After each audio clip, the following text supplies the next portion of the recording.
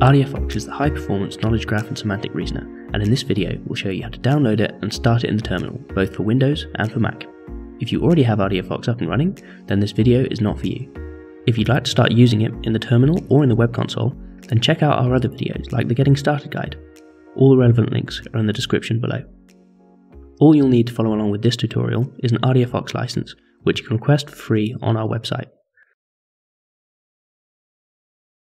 Once you have your license, make sure it's in a location that's easily accessible, and then head to the website oxfordsemantic.tech/downloads and download the most appropriate version for you.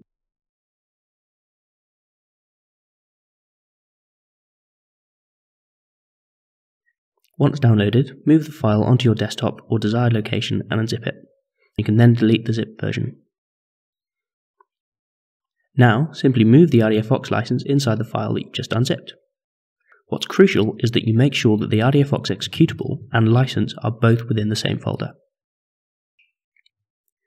Next, right-click the RDFox executable, select Properties, and find the file path. Highlight it and copy it.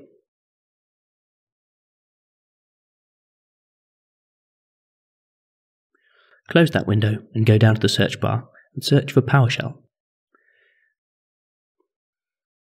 Once there, enter the command cd, open quotes, then paste your file path, close quotes. Then, hit enter, and now type the command /RDFox.exe sandbox. And just like that, you've started up RDFox in sandbox mode.